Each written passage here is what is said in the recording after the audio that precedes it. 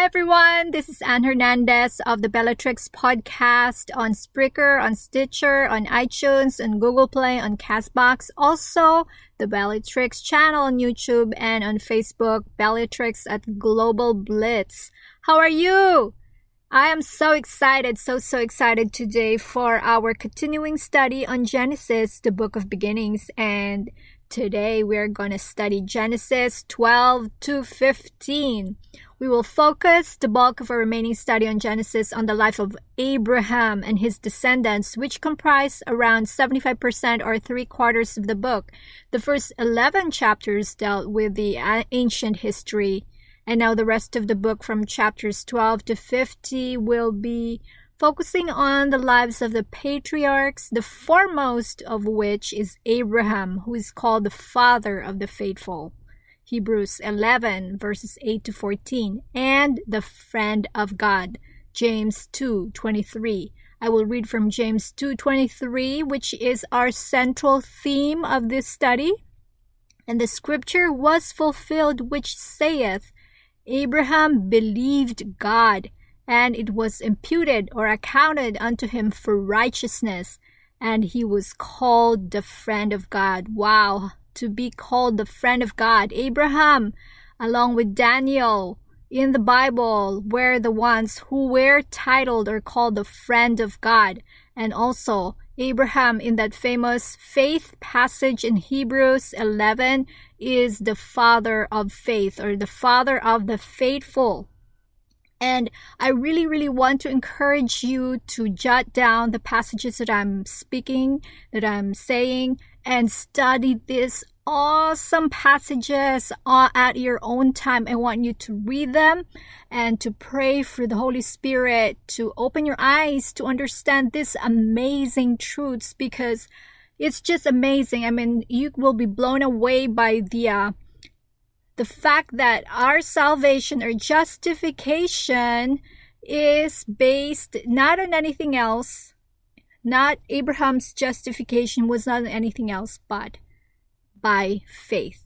So, in the previous podcast, we traced the genealogy of Abraham, of course, from Shem, and today we will look at his family tree from his father Terah. So we will kind of break down the family tree of Terah from which Abraham came, so that we will see, how they are all related to each other, in this family tree. Because the focus now has been the spotlight now out of Noah to Shem, and now from Shem, Arphaxad, and so on to Peleg, and now to the family of Terah. And out of this, the Messiah will come. So it's getting more and more specific.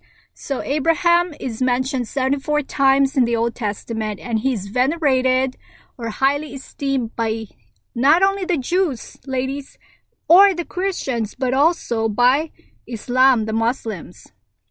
And of course, like I said before, the foremost doctrine of justification by faith apart from works is not a New Testament revelation, but has been mentioned in the Bible in the very first book, here in the passages of Genesis that we will study.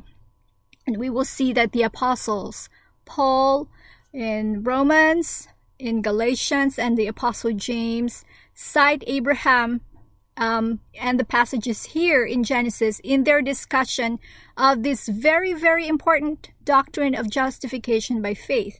So if you have your pens and papers, I would like for you to jot down Romans 4 verses 1 to 25, Romans 4 1 to 25, Galatians 3 6 to 18, Galatians 3 6 to 18, and James 2 21 to 24. And add to that, of course, is Hebrews 11 8 to 14. Hebrews 11 8 to 14. Please study them at your own time. Amazing revelations from God. I mean, it will just blow your mind away how from Genesis you will see that our justification has always been by faith, nothing else, even back in Abraham's time, as you will see. So like I already told you that. And this October 31st of this year is the 500th year anniversary of the Protestant Reformation. I didn't call myself a Protestant, by the way, but it's important for us to understand what was the history behind the Protestant Reformation. And I add this as a side note to our study, an important one, by the way, because the Protestant Reformation arose from the realization of the truth of this important doctrine of justification by faith alone. So the 31st of October each year, okay, is being commemorated because on that day in 1517, Martin Luther, who was a Catholic monk, by the way, at that time, he nailed his famous 95 Theses to the church door in Wittenberg, Germany, and his act was to prove to be the spark that ignited the Protestant Reformation. And what is the Protestant Reformation? It was a rediscovery of the central message of the Bible, that salvation is by grace alone, through faith alone, through Christ alone. And as history shows, it is said that the Protestant Reformation was the greatest revival of biblical Christianity since the days of the apostles. And so Martin Luther, the one who started this, ignited this Reformation, came to this life-changing discovery, okay, that the righteousness which God requires is a righteousness which is freely given to unrighteous sinners. When he came upon the verse Romans 1:16 and 17. And what does Romans 1:16 and 17 say? I will read to you. For I am not ashamed of the gospel of Christ, for it is the power of God unto salvation to everyone that believeth, to the Jew first, and also to the Greek. For therein is the righteousness of God revealed, from faith to faith, as it is written, the just shall live by faith. Hallelujah. Let's pray. Heavenly Father, we ask, oh God, these are amazing truths that we are about to learn from your word. However, Lord, without your Holy Spirit to guide us and instruct us and to convict us, Lord, our attempts at studying your word are for naught. So we ask, Lord, that you will imprint in our hearts and our minds your truth and sanctify your truth in us and help us to understand and apply them into our lives. In Jesus' name, amen. All right, so we will now trace Terah, the father of Abraham, his family tree, to better understand all these relationships between the different characters that we will be studying in the rest of the book of Genesis. So Terah had 3 sons, Abram, Nahor, and Haran. Did you know also that Terah had a daughter? And this is by another wife, by the way. So that daughter is, Sarah, or Sarai. So Abram, Nahor, Haran, and Sarai, they're all siblings. Well, Sarai was from another mom, but they're all siblings. And so Abram married his half-sister Sarah, and out of that union came Isaac, of course, the promise, the child of promise. And of course, there's also that other son through Hagar, the Egyptian slave of Sarai. And that is called, the name of that son from that Hagar slave girl is Ishmael. So now let's proceed to Nahor. Nahor, the other son of Terah. Nahor had many kids: Bethuel, Uz, Buz, Kemuel, Kesed, Kazo, Pildash, Jedlaph. But we will focus our attention on Bethuel. I believe this is the firstborn. Because Bethuel, the son of Nahor, which is now the nephew of Abraham, had 2 children. Bethuel had Rebekah and Laban. Okay, take note. Rebekah, does it ring a bell to you? Laban, does it ring a bell? Because Rebekah will be marrying Isaac. And out of that union will come Esau and Jacob. And out of Jacob, well, let's stop right there because I'm going ahead of myself. Okay, so Bethuel had Rebekah and Laban. So these are now the grand nephew and niece of Abraham. So they married, Rebekah married Isaac, out of which Esau and Jacob came out. And now, of course, you have Laban, the other kid of Bethuel, the son of Nahor. Laban had 2 daughters. The 2 daughters of Laban, the brother of Rebekah, were Leah and Rachel. Leah and Rachel, remember, it was these 2 daughters that married Jacob. And out of that union came the 12 tribes of Israel. Well, of course, these are, it's also included the handmaids of Leah and the handmaid of Rachel. And altogether, there were 12 children out of that union between Leah, Rachel, and their handmaids. 4 women. Okay, so let's go now to Haran. Haran is another son of Terah. Abraham, Nahor, Haran. Haran unfortunately died prematurely. So he died prematurely. But he had Milcah, Iscah, daughters, and Lot, son, from before he died. Well, he died, but Milcah married Nahor, or Nahor married Milcah, okay, which is the niece marrying her uncle. And then Lot, of course, we know Lot because he was hanging out with Abraham. We will find this Lot is to be hanging out with Abraham throughout the chapters that we will follow, that we will be studying, and then they will be split up.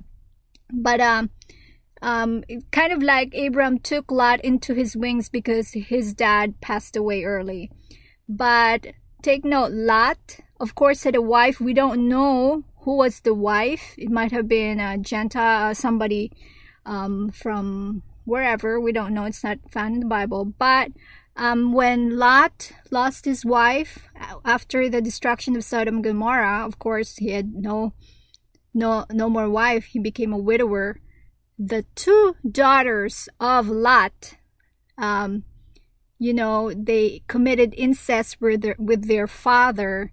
And so out of those incestual sexual relationship came Moab from one daughter, who is the father of the Moabites, the enemy of Israel, and the other one from the other daughter from an... Wow. So I've been talking, and I guess I was just saying that we will stop our discussion of the family tree, or tracing the family tree of Lot, to end right there, because our focus in the last chapters, or in the remaining chapters of Genesis, will be on this prominent people. Okay, but anyway, I forgot to mention, of course, that out of the union, I don't know if I said it, but Laban had Leah, okay, and Rachel,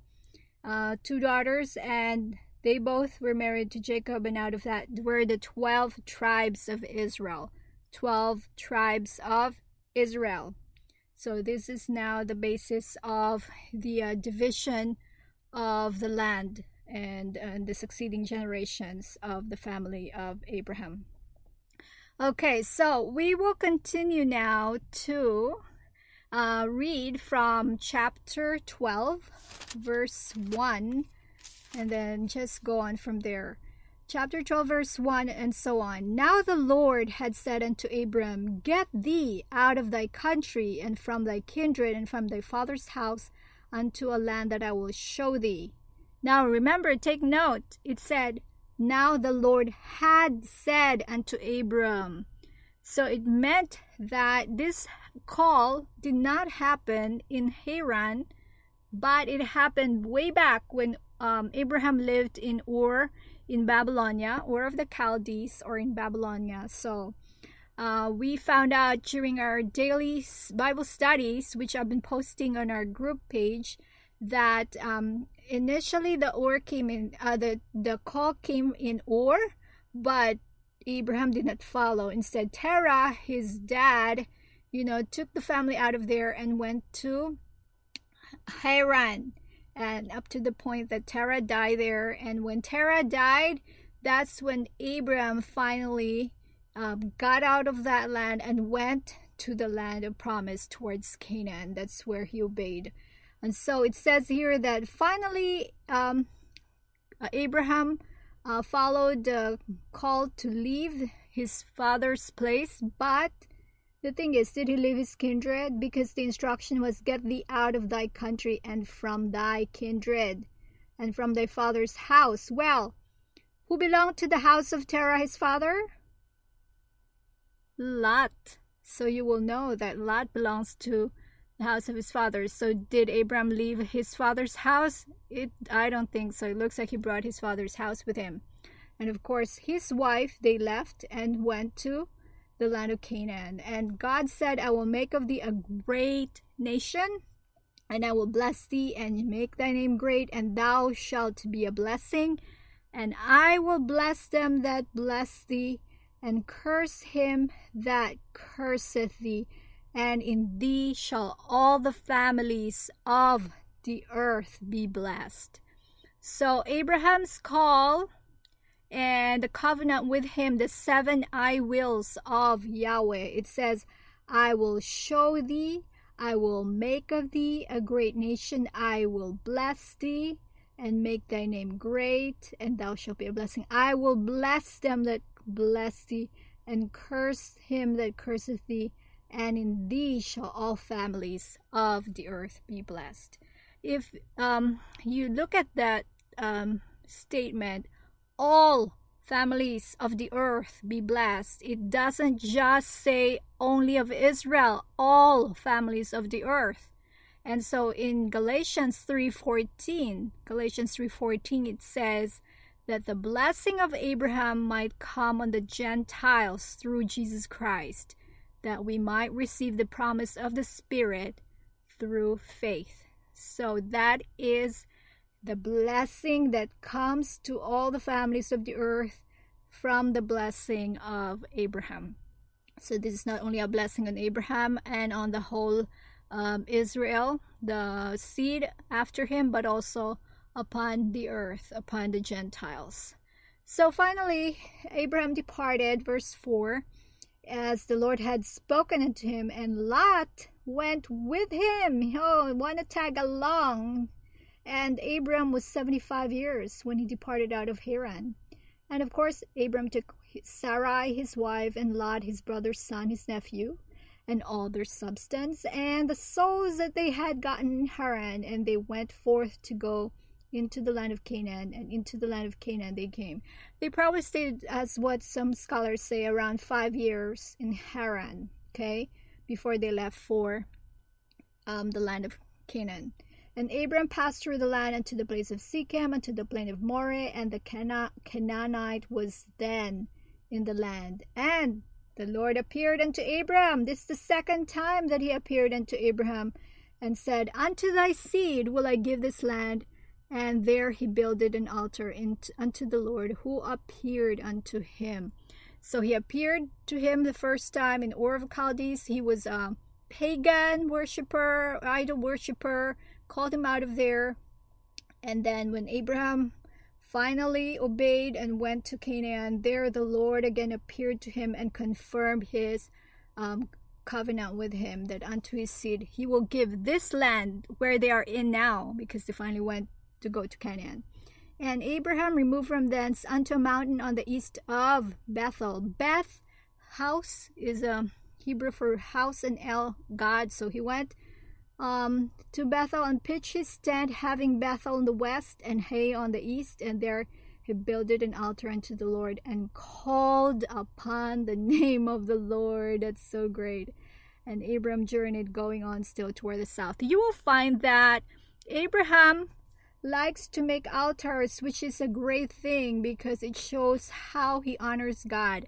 So this is the first time you will see that he built an altar, but as we go along in the different passages and chapters, you will see that Abraham makes and builds altars to honor the Lord. And so that's what it says. Now we go to that was the first one, the first outline, the first numeral in our outline, which is the call of Abraham, the command of Abraham. And we go to the Abraham's test, his failure, and his restoration, which is found in chapter 12 verses 10 to 20.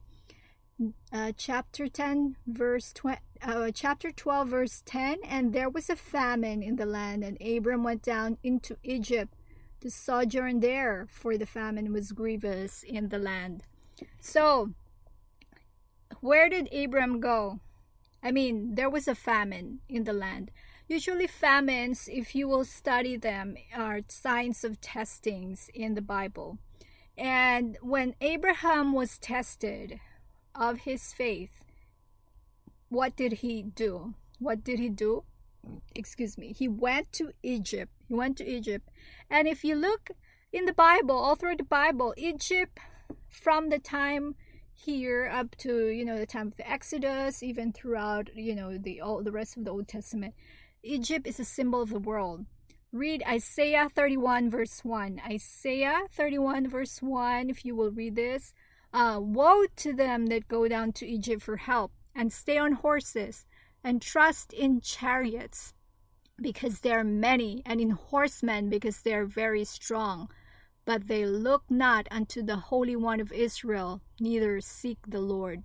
So what comes to those who trust not in the Lord, but in Egypt, which is a symbol of the world? Woe to them. That's what it says there. So what happened was that Abram did not trust that God will provide for him in the place of blessing. Remember, God said, go to Canaan, that's where I want you to be. But he removed himself from the place of blessing, not trusting in God. That's why, this is he failed the test here, because instead of relying upon the Lord to provide for him in the place where God has called him, he put matters into his own hand and went to Egypt, because he thought that in Egypt he will be provided for. Okay, so, and what happened over there, verse 11, and it came to pass when he was come near to enter into Egypt, that he said unto Sarai his wife, Behold, now I know that thou art a fair woman to look upon. Therefore it shall come to pass, when the Egyptians shall see thee, that they shall say, This is his wife, and they will kill me, but they will save thee alive. Say, I pray thee, that thou art my sister, that it may be well with me for thy sake, and my soul shall live because of thee. And it came to pass that when Abram was come into Egypt, the Egyptians sure enough beheld the woman, that she was very fair. The princes also of Pharaoh saw her, and commended her before Pharaoh. And the woman was taken into Pharaoh's house, and he entreated Abram well for her sake. And he had sheep and oxen, and he asses and men servants and maidservants, and she asses and camels. And the Lord plagued Pharaoh and his house with great plagues because of Sarai, Abram's wife. And Pharaoh called Abram and said, What is this that thou hast done unto me? Why didst thou not tell me that she was thy wife? Why saidst thou, She is my sister? So I might have taken her to me to wife. Now therefore, behold, thy wife, take her and go thy way. And Pharaoh commanded his men concerning him, and they sent him away, and his wife, and all that he had. So now, Sarai was a very beautiful woman, considering that she's already an older woman. Remember that Abram was like 75 years old when he got out of Haran, and Sarah was maybe like 10 years or so younger than him. So she was past retired age at this time. And yet the beauty of Sarai was so striking that even at this age, she was very attractive to the people of Egypt. And even, of course, Abram, her husband, knew that, this is going to bring him trouble. So he lied, okay? So lack of faith in the Lord, and then lying because, of course, the first step of his backsliding was he failed to trust God to provide for him. The next step, okay, so I'm scared now that I'm going to get killed because of my wife, so I'm going to lie about it. So that still, at the bottom of that is a lack of faith, okay? So, God, however, was faithful and in his providence, and in order, of course, to fulfill his promise of the Messiah, okay, he preserved Sarah. Okay, God did not allow for Sarah to be made the wife of Pharaoh and have a child by Pharaoh. And he preserved Abraham, although Abram at this time was, of course, faithless and lying, a faithless liar at this point and deceiver. But God was faithful in that in order to keep his promise, he wanted to keep his promise despite the sinfulness of his chosen Abraham here. He did not cause for Abraham or Sarai to be, suffer any harm while they were there in Egypt, but instead he took them out. So seeing the initiative of God. So in Abraham's walk of faith, it's always been the initiative of God from the call of Abraham. It wasn't Abraham who, said, Lord, I'm going to go. It was God who called him. And now at this point, when Abraham faltered, again, it was God who took the initiative to get him out of there. Showing how it's always been God who is faithful and us who are unfaithful. And then we will proceed to, also we've studied in our daily Bible study about that, Abram was rebuked by a pagan king. Can you believe that? For us, if we apply this into our Christian lives, how would it feel if unbelievers are the ones to tell us, look at you did this, you lied, you deceive us, you're supposed to be a Christian and you did this to us. What a bad testimony, and what a rebuke, and such rebuke as to come from an unbeliever, from a pagan. Okay, so that's what happened here.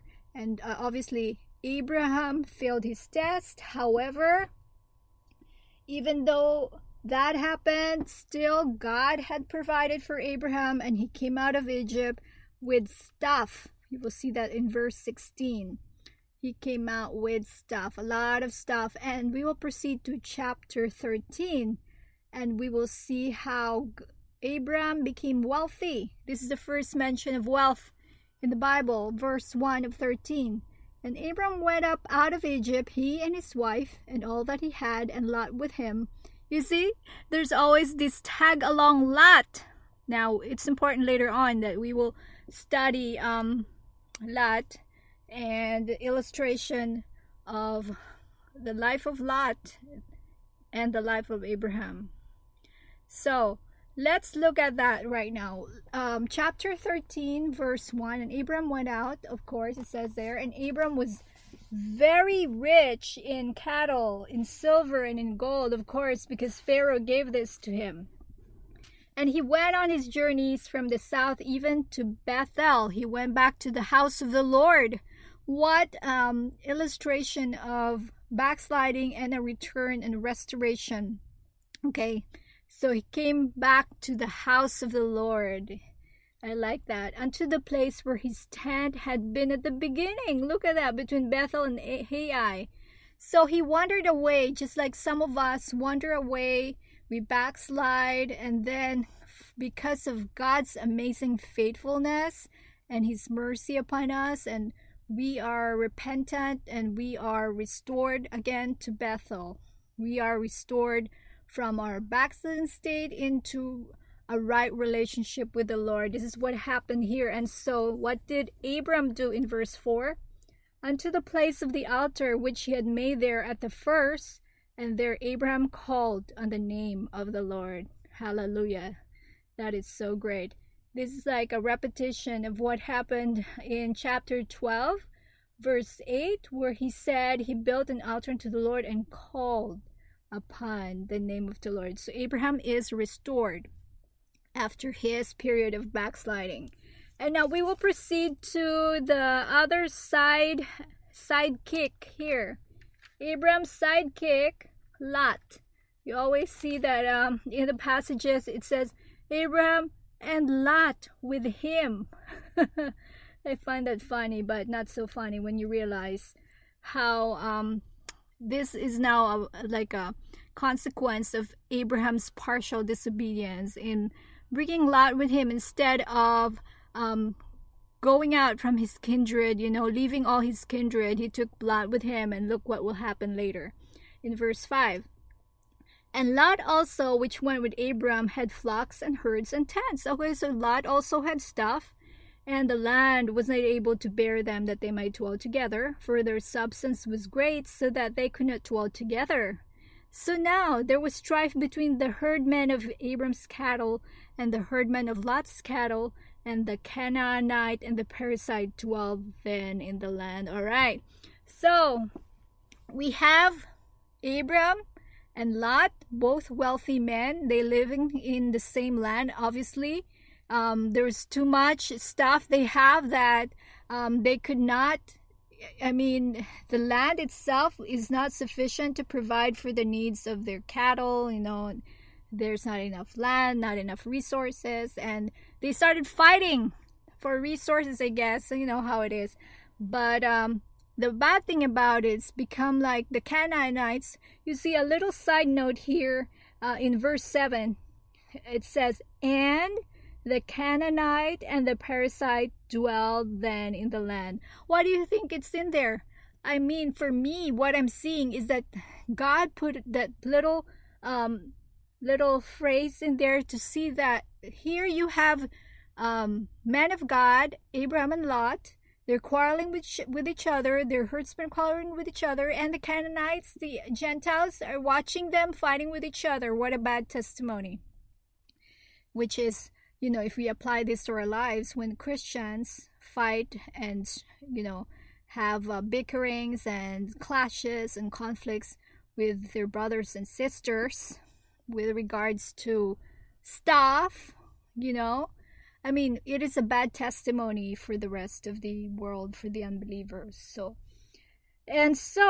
what happened? What did Abraham do? Okay, so Abraham, obviously, he was chastised and he was restored to the Lord. And he said, okay, in verse 8, he said to Lot, let there be no strife, I pray thee. It looks like Abraham is maturing in his faith now. He knew that God has promised him all this land and all these things. So he was rest assured. He had faith in that. And so he was free to tell Lot. Okay. He said to Lot, let there be no strife. Let's not quarrel with each other. Okay. I pray thee between me and thee, and between my herdsmen and thy herdmen, for we be brethren. Look, we're brothers. Why should we quarrel with each other? So this is what we'll do. That's what Abraham said. Is not the whole land before you? Separate thyself, I pray thee, from me. If thou wilt take the left hand, then I will go to the right. Or if thou depart to the right hand, then I will go to the left. So Abraham took the high road here. It shows his generosity, his magnanimous spirit. And he told Lot, you know what, Lot? The land is right here in front of us. Okay, take your pick. Take whatever you want. And I'll have what's the leftover, okay? So that's what happened. Okay, Lot was given the opportunity to take his pick, which in this situation, who was in the upper hand? Supposedly it's Abraham. Abraham is supposed to make the pick because of his first of all, because of his rank. He's supposedly he's the one that's called into this land, and Lot was just a sidekick. But he stepped aside and had Lot take the best of the best. And look at what Lot did, okay? So Lot lifted up his eyes and beheld all the plain of Jordan, and that it was well watered everywhere. Wow! Before the Lord destroyed Sodom and Gomorrah, even as the garden of the Lord, well, it looked like a garden of the Lord, like the land of Egypt, as thou comest unto Zoar. Now, if you will see, if you go back to the time when Abram was tested, and when there was the famine, and then he looked to Egypt, because Egypt looked like very promising. It looked like full of resources, like the world, and like every need of his will be met there. But remember, the first time Abraham failed that test, but now the second time Lot did right the second time, because he was not after the wealth and riches of Egypt or Sodom and Gomorrah. But who failed? It's Lot. Lot chose the best of the land, even though it says here later on in verse 13 that the men of Sodom were wicked and sinners before the Lord exceedingly. So despite that, Lot, knowing that, you know, the residents of the land were evil and wicked, and he should not associate himself with them, still that wasn't in his mind. What he had in his mind is, it's a beautiful land, it would be great for me, for my cattle and all that. So he chose based on what he saw. Okay, and so Lot chose him all the plain of Jordan, and Lot journeyed east, and they separated themselves the one from the other. So, and Abram dwelled in the land of Canaan, and Lot dwelled in the cities of the plain, and pitched his tent toward Sodom. Okay, when you read pitch his tent towards Sodom, it was not just a literal, like pitch his tent towards Sodom, but his mindset, okay? His mindset was on Sodom, like, his vision and his heart was set towards this worldly place, okay? And it was more than that, the pitching of the tent towards Sodom. It was much more than that. It was, his heart was already taken. His heart was already seduced by the wealth of the world at this point. And so you can see the steps of the backsliding of Lot from this episode. First, he saw, and then he set his heart, okay? So that's where backsliding starts, you see, and then you start, your heart is taken over. And so I told you that we will contrast Abraham and Lot, and this is a type of the battle between faith and sight, and flesh and the spirit. Abraham being the between faith, Abraham is that of faith and the spirit, and Lot is that of sight and the flesh. So Abraham walked by faith, Lot walked by sight. And then Abraham was generous and magnanimous, and Lot was greedy and worldly. So Abraham looked for God's city. Lot, well, his home was in a city that later on was destroyed by God, and there was nothing left for him. If you will see later in the succeeding passages, that Sodom and Gomorrah were destroyed, and all that Lot had, of course, went up in flames with it. And so Abraham became the father of all who believe, and Lot, perpetual infamy, was his lot. That's a play on words. Abraham was the heir of the world, Romans 4 verse 3. While later on, what happened to Lot? Lot dwelled in a cave. You will see that in the later passages. And all his possessions were destroyed in Sodom. What a sorry state. That is our battle between our own flesh and the spirit, between faith and sight. And I hope that we will learn from this passage in scripture that always between that battle, we need to focus on faith. We need to focus on the spirit more and not on sight, the things that we can see, because remember, it's not only that our justification that is based on faith, but our Christian walk on earth is also based on faith, to walk in faith and not by sight. Okay, so I will continue reading to you verses 14 2:18, where God once again spoke to Abraham, and he confirmed again his covenant with him. Verse 14, and the Lord said unto Abram after that Lot was separated from him, lift up now thine eyes, and look for the place where thou art, northward and southward and eastward and westward. For all the land which thou seest, to thee will I give it, and to thy seed forever. And I will make thy seed as the dust of the earth, so that if a man can number the dust of the earth, then shall thy seed also be numbered. Arise, walk through the land, in the length of it, and in the breadth of it, for I will give it unto thee. Then Abram removed his tent, and came and dwelt in the plain of Mamre, which is in Hebron, and built there an altar unto the Lord. So you see, that's another incidents of Abraham building an altar unto the Lord, of worshiping and giving God the praise and the thanksgiving. So we will proceed now to chapter 14.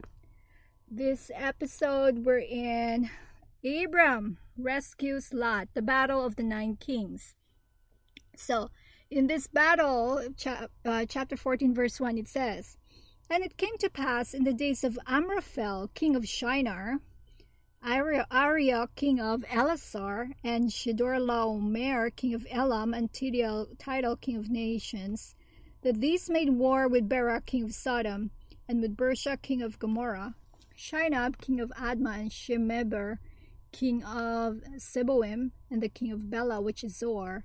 All these were joined together in the vale of Siddim, which is the salt sea. 12 years they served Chedorlaomer, and in the 13th year they rebelled. And in the 14th year came Chedorlaomer and the kings that were with him, and smote the Rephaims in Ashtaroth Karnaim.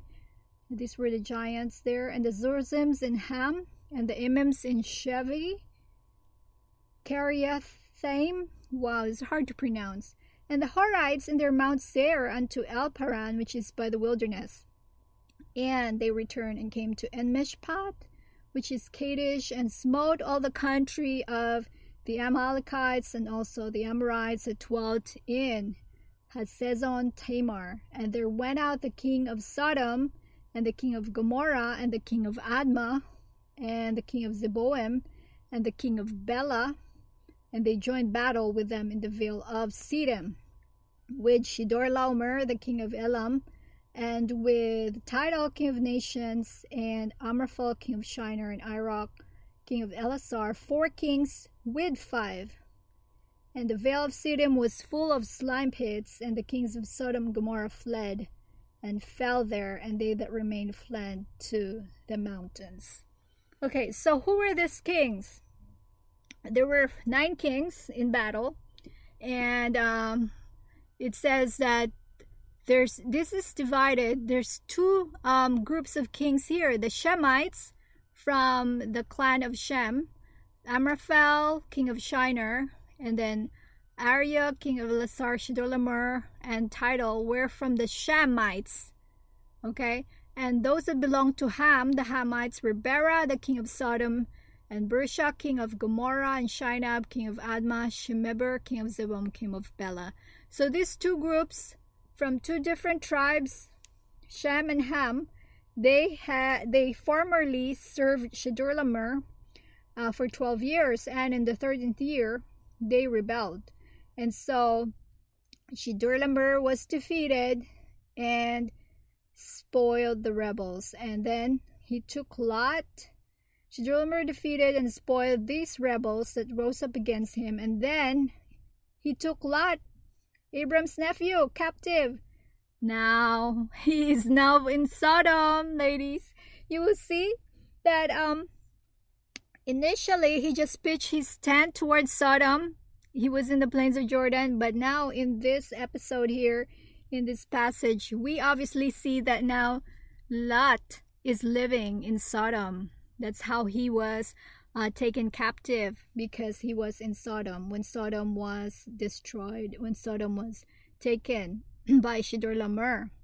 So you see the stages of Lot's backsliding. First he looked, and then he the seeing, and then the heart is captivated, and then now he is actually doing it. He's with the ungodly people of the land. Okay, so that's how temptation and backsliding ends. Okay, starts and ends.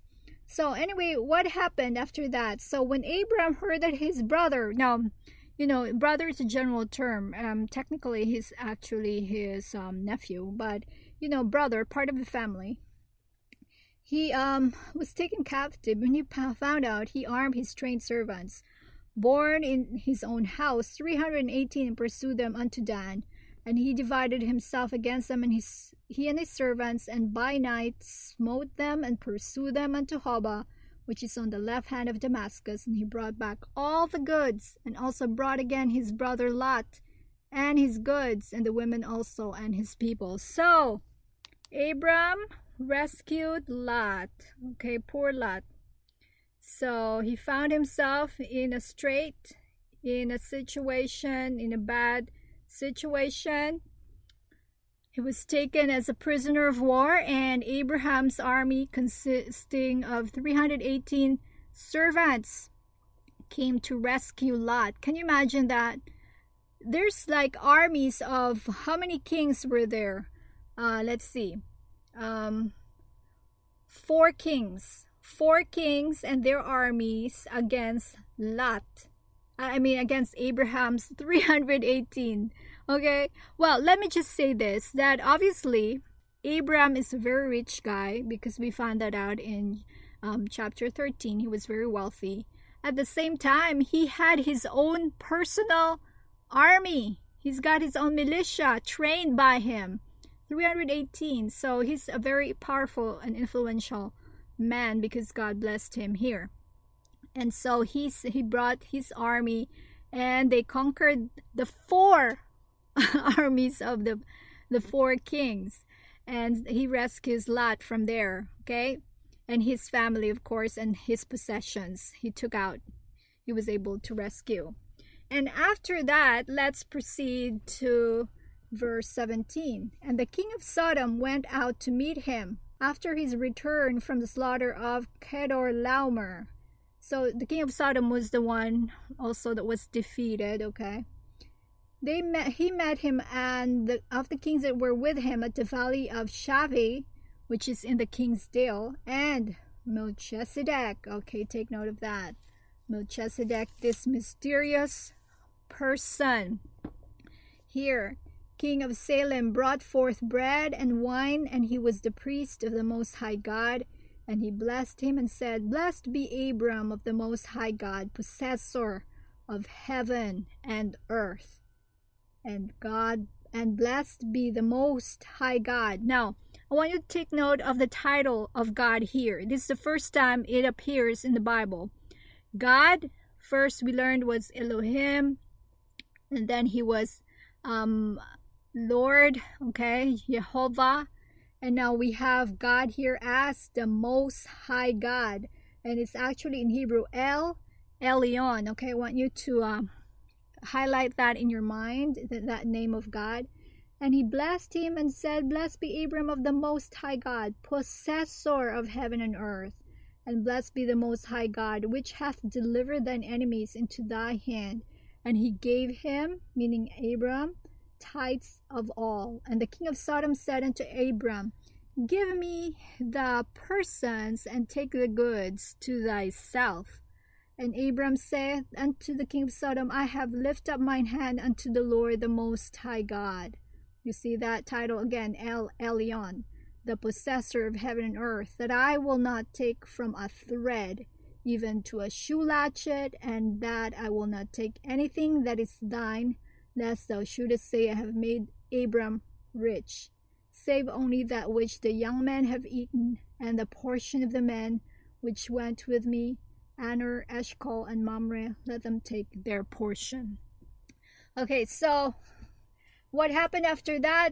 After the battle, after the victory, there comes this mysterious person, priest, Melchizedek, king. He was not only a priest, but he was also a king of Salem. So obviously, he is Gentile. He brought forth bread and wine, and he was the priest of the Most High God, and he blessed Abram. So Melchizedek here is the type of Christ. We don't know his origins because it just says that he's a king and priest of Salem, that he received tithes from Abram. And there was allusions of him in Psalm 110 and Hebrews 5, 6, and 7. And he's called as the King of Righteousness, King of Salem or Jerusalem, and priest of the Most High God. Those are his titles, and received tithes. And this is the only mention of him in the Old Testament. Okay? And he provided two elements, the bread and the wine, which, if you will look in the New Testament, is a representation of the Lord's Supper. Okay? That's Melchizedek, and we could only speculate about him. There's no record of his birth or death. And he wasn't Christ, okay? He was not Christ.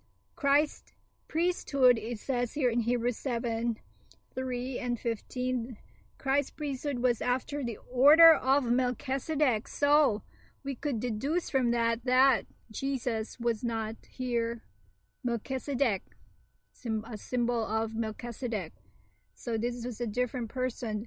Was he a celestial being? No, he was a man. Hebrews 7 verse 4. So those are just speculations about Melchizedek. We know now that Melchizedek is a type of Christ.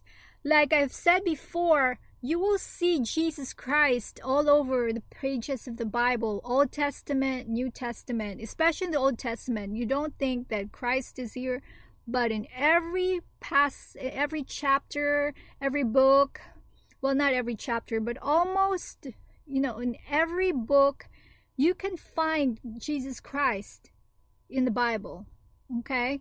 You find him all over the Bible, and this is one instance when you see Christ. We saw Christ in the ark as a representation, Jesus Christ. In various others, the lamb that was slain, the animal that was slain to cover Adam and Eve. So it's so many instances where Jesus Christ is seen in, and you will see more of that later on in Genesis. But this is one other time where Jesus Christ as a representative, as a form of, Melchizedek is a type of Christ here, the king and the priest. And you will know that there's only three people, or three groups of people, I might say, who are both kings and priests that are mentioned in the Bible. The first one being Melchizedek. It says here that he was king and priest of the Most High God. And then we have Jesus Christ, who is, of course, our king and our priest. And then you will find there's another passage in the Bible that says in Revelations 5, 9 to 10 that we, us, God's children, are kings and priests, and we shall reign on the earth. So I will read that to you later on. But anyway, I just want to have a brief discussion about Melchizedek now, okay? So he is type of Christ, the king priest, and this type strictly applies to the priestly work of Jesus after or in the resurrection, since Melchizedek presents only the memorials of sacrifice, that is, the bread and the wine, okay?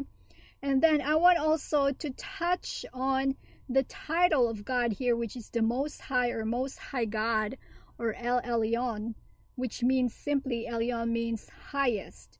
And the first revelation of this name is found in verse 18 that we've read. It indicates its distinctive meanings. Okay, Abram returning from his victory over the confederated kings. Okay, he met with Melchizedek, the priest of the Most High God, who blesses Abram in the name of Elyon, meaning the possessor of heaven and earth. And the revelation of God as being the Elyon, the possessor of heaven and earth, the Most High God, brought upon Abraham a deep sense of God being who he is and blessing Abraham, and causing Abraham not only to worship him, but to God, but to give a tenth, okay? A tenth of his, a tenth or a tithe to the Lord. It says here, verse 20, okay? He gave him tithes of all the spoil of the battle. However, in contrast, when the king of Sodom offered of the spoil to Abram to get all the spoil from the battle, what did Abram say? He said, I have lifted up mine hand unto the Lord, the Most High God, Elyon, the possessor of heaven and earth, that I will not take from a thread even to a shoe latchet. So that is the response of Abram to the possessor of heaven and earth and Most High God. Gives him a deep sense of reverence and a need to offer his sacrifices to him out of his possessions. And because of that, he has no need for whatever goods that the king of Sodom, worldly goods that the king of Sodom would offer him, because he finds his all-sufficiency in Elyon, the Most High God, the possessor of heaven and earth. And another takeaway from this is from the name Elyon. Remember, the Lord is known here to a Gentile king, Melchizedek, by that name, Most High God. That's how King Melchizedek reveals the Lord, as the Most High God. And his distinctive character as the Most High God is being the possessor of heaven and earth. Okay? So appropriately, this Gentile knowledge of God by his name, Most High, we read that the Most High divided to the nations their inheritance when he separated the sons of Adam. So it is by this name, the Most High God, Elyon, that God in Deuteronomy 32:8, please write this down and read it at your own time. Deuteronomy 32:8, it's by this name, Elyon, that God divided the land to the nations, meaning to the Gentiles, their inheritance, when he separated the sons of Adam. So as possessor of heaven and earth, Elyon, it was the prerogative of the Most High to distribute the earth among the nations according to whatever principle he chooses. Okay? So you will see that in here you will find that the borders of the nations, the divisions of the nations, this was determined by God himself, by Elyon, the Most High God who possessed the heaven and earth. He divides the nations according to their borders, their lands, the peoples, and that is his prerogative.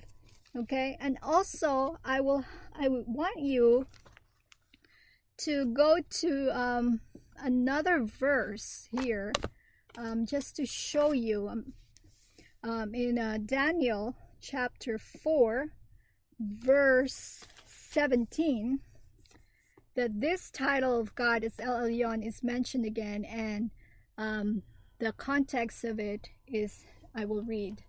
This is now Nebuchadnezzar sharing his vision, his dream to Daniel, to Belshazzar. And this is what he said. This matter is by the decree of the watchers and the demand by the word of the holy ones, to the intent that the living may know that the Most High ruleth in the kingdom of men, and giveth it to whomsoever he will, and setteth up over it the basis of men. That is a revelation of the nature of God is the Most High God to Nebuchadnezzar, the king of Babylon at that time. That's in the book of Daniel. So I would like for you also to take that down and study it. Daniel 4, chapter 17.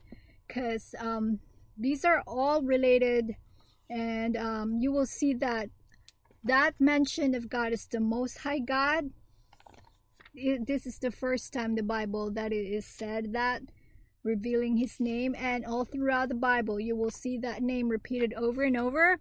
And when it is mentioned, it is related to the Gentiles, and how God makes his the kingdoms of the earth, how God divides it among the Gentiles, among the nations, because he's the possessor of heaven and earth. So I just would like for us to meditate upon that, because we've been studying the names of the Lord, and the names of God is revealed. The names of God are revealed progressively in the Bible as it relates to history and his ways with us and with the men and women of the Bible, okay, throughout the course of history here.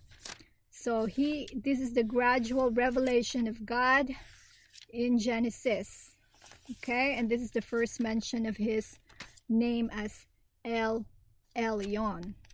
Okay, so we will continue now that we've finished chapter 14. We will continue with the last chapter, which is chapter 15, and this will be a discussion or a study of the furthermore of the covenant with Abraham. All right, I will read from it, and then we'll have a brief discussion, and then we'll end our study today.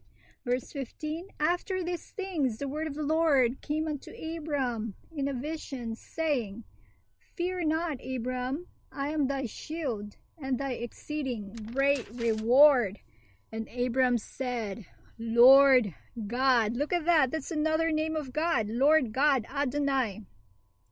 Lord God, what wilt thou give me, seeing I go childless, and the steward of my house is this Eliezer of Damascus? And Abram said, Behold, to me thou hast given no seed, and lo, one born in thine house. Where is that? And lo, one born in my house is mine ear. And behold, the word of the Lord came unto him, saying, This shall not be thine ear, but he that shall come forth out of thine own bowels shall be thine ear.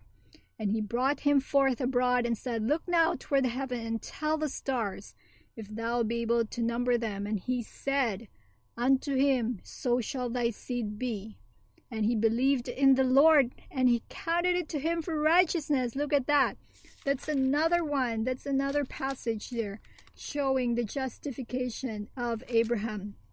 He believed unto God, and he accounted it to him for righteousness. That's chapter 15, verse 6.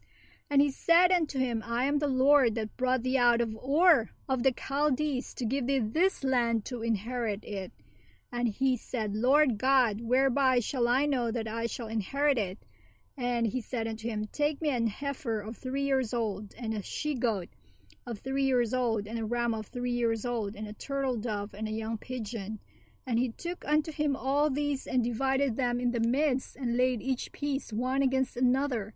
But the birds divided he not. And when the fowls came down upon the carcasses, Abram drove them away. And when the sun was going down, a deep sleep fell upon Abram, and lo, a horror of great darkness fell upon him. And he said unto Abram, Know of a surety that thy seed shall be a stranger in a land that is not theirs, and shall serve them, and they shall afflict them 400 years. And also that nation whom they shall serve will I judge, and afterward shall they come out with great substance. So you see here a prophecy to Abraham of what's going to happen to his descendants, that they will be a slave in the land of Egypt. Although it doesn't say Egypt here, but that's what's going to happen in Exodus. That the Israelites will become slaves after Joseph dies, and they stay in Egypt. Remember, we will study that. And then after a while, they became slaves in Egypt for 400 years. Actually, in other passages of the Bible, it says 430 years, but the actual time that they became slaves was 400 years. There was a period of 30 years where they lived in the land, but they were not slaves. They prospered under Joseph and the Pharaoh who knew Joseph. But for 400 years, that was the time when they became slaves. And then after that, they will come out with great possession, which is exactly what happened to the Israelites when they got out of Egypt, when in the great Exodus, that the Egyptians gave them their stuff, okay, treasures, possessions, and all that. So this is, actually a prophecy of that time when they will be enslaved in Egypt, And the reason that they will be there, because the Canaanites, the iniquity of the Amorites is not yet full. So we see here that God is still waiting for the Amorites, the Canaanites, sin to reach its full measure before judging them. Meantime, his own people will become slaves in Egypt. Okay?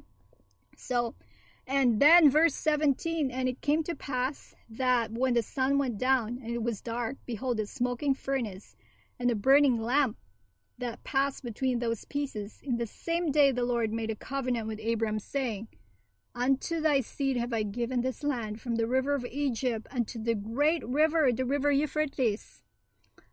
The Kenites and the Cherizzites and the Cadmonites and the Hittites and the Perizzites and the Rephaims and the Amorites and the Canaanites and the Girgashites and the Jebusites. Now note that when God made his covenant with Abram, and he said that you will have this land, note that he said that the land will be from the river of Egypt unto the great river, the river Euphrates.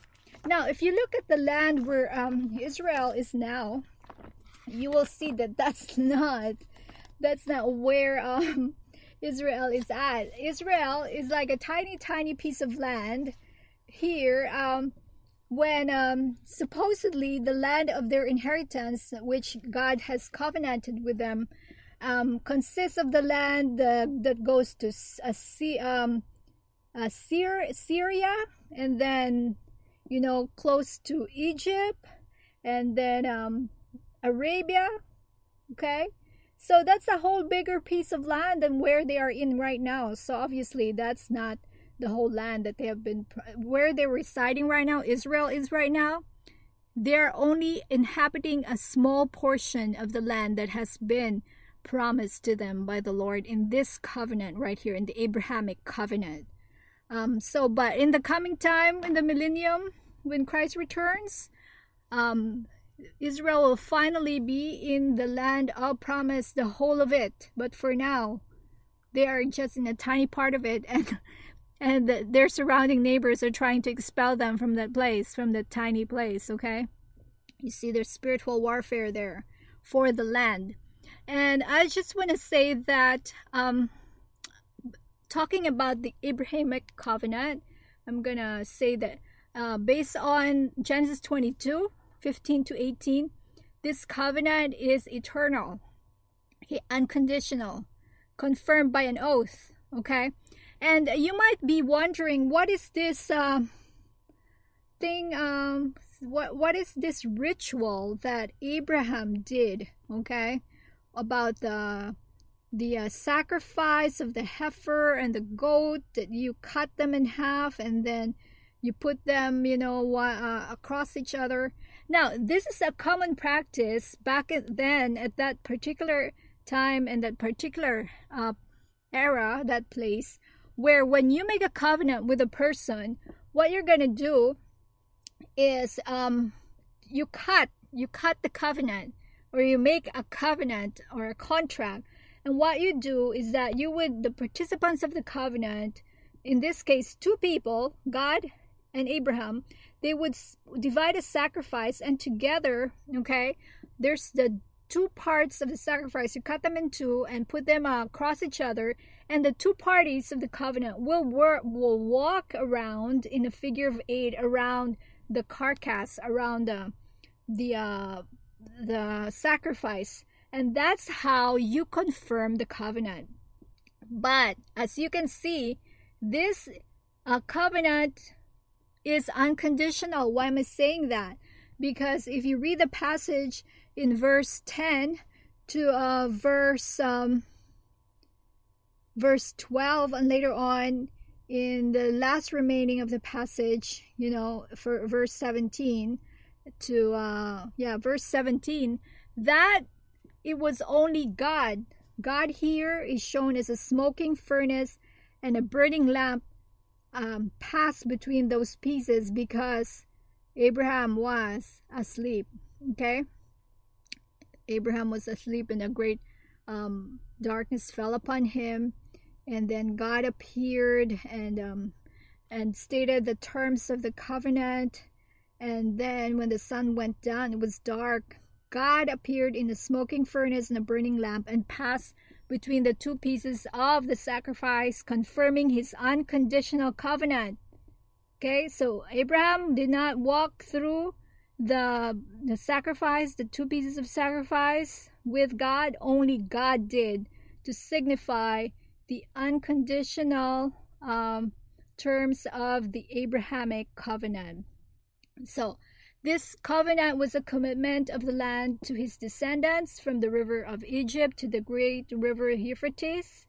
And this covenant involves them being afflicted in Egypt for 400 years.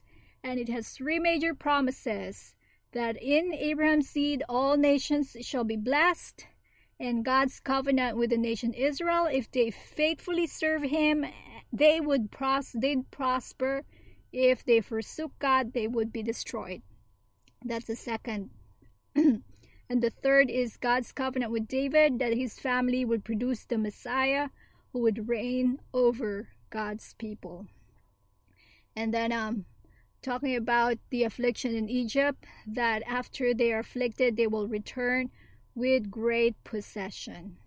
So let me just talk about what is going on these days, because when we look at the Abrahamic covenant, it involves the land, okay? It involves the land. It involves Israel.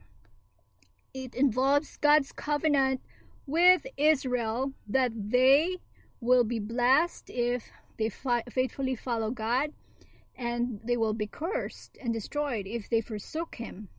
And this involved, of course, them living in the land that God had promised to them. And this also involved the coming Messiah. Out of their lineage will come the Messiah, okay, who would reign over God's people forever. Now, there's what you call these replacement theology. And the church, many in the church today, promote or believe or foster this replacement theology, which is basically that the church has replaced Israel as the people of promise. Okay, that's what they believe. And many Christians, and I know the Catholic Church subscribe to this belief of replacement theology, that in these days and in the future, Israel will no longer be part of the covenant, the promise, because we have replaced Israel. That's why it's called replacement theology. But if you look at the Abrahamic covenant, it is an everlasting covenant, which is not only in the Old Testament, but it will continue through the New Testament until the millennia forever. It is an everlasting covenant with Israel. Israel is God's chosen people. And we as the church, the Gentiles included, will never replace Israel as the people of the covenant. We cannot replace, because the Abrahamic covenant has been promised to them. So somehow this replacement theology, which is some Christians and even non-believers believe in, is the cause of the anti-Semitic feelings or position of Christians in the church towards the Jews. But I'm telling you that if you look at the blessings and the curses of the Abrahamic covenant, you will be reassured that if you bless Israel, you will be blessed, and if you curse them, you will be cursed. That is the covenant that God has with the people of Israel. I just want you to know that, because there's an error that's going out there that the church has replaced, church meaning us, has replaced Israel. But no, Israel will continue even to the time Jesus comes to be the chosen people, okay? Because he's called the God of Israel, and he has made his everlasting covenant with them, okay? So we should be on the right side of the promise. We're not on the cursing side, but on the blessing side, okay? So that's how we should look at Israel. And I'm going to end our study today by reading from great passages here in the Bible, Hebrews 6:13-20 and Revelations 5:9-10. Okay, as we end this study on Abraham, on the Abrahamic covenant, on the struggle between the flesh and the spirit, faith and sight, on the deliverance of Lot, the Melchizedek here, the king of Salem. And before I forget, I must tell you that the name Adonai here in chapter 15 verse 2 represents master, and it's applied in the Old Testament scriptures both to God and to man, but the latter instances are distinguished by the omission of the capital. Okay, so Lord God, Adonai, is another name of God, okay, that we are finding here. The master, God being Lord God, he has a right to our obedience, and we must be directed by him in service if he is to be our Adonai. Okay, so Moses said unto the Lord, "Oh my Lord, I am not eloquent." You will later find out. And so when we serve the Lord, we must always remember he's our Adonai, he's our master, and we must follow him. Just like we follow, our Lord, our master, we are the servant, the same way with the Lord. So that is Adonai. Okay. Anyway, I'm going to end this study with Hebrews 6:13-20 and Revelations 5:9-10. Hebrews says, "For when God made a promise to Abraham, because he could swear by no greater, he sware by himself, saying, Surely blessing I will bless thee, and multiplying I will multiply thee. And so after he had patiently endured, he obtained the promise. For men verily swear by the greater, and an oath for confirmation is to them an end of all strife, wherein God, willing more abundantly to show unto the heirs of promise the immutability meaning the unchanging, enduring, and permanent of his counsel, confirmed it by an oath, that by two immutable things in which it was impossible for God to lie, we might have a strong consolation who have fled for refuge, to lay hold upon the hope set before us, which hope we have as an anchor of the soul, both sure and steadfast, and which entereth into that within the veil, whither the forerunner is for us entered, even Jesus, made a high priest forever, after the order of Melchizedek." Revelations 5:9-10. "And they sung a new song, saying, Thou art worthy to take the book, and to open the seals thereof.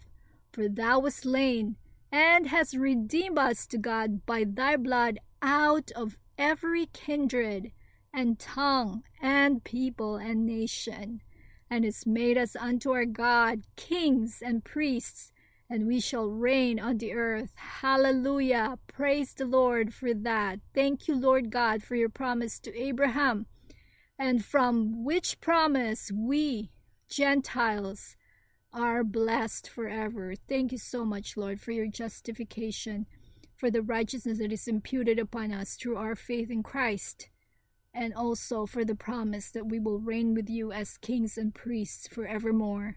Thank you, Lord, that you have not only given salvation to the Jews, but also to the nations of the world. We trust you, we praise you, we give glory to your name.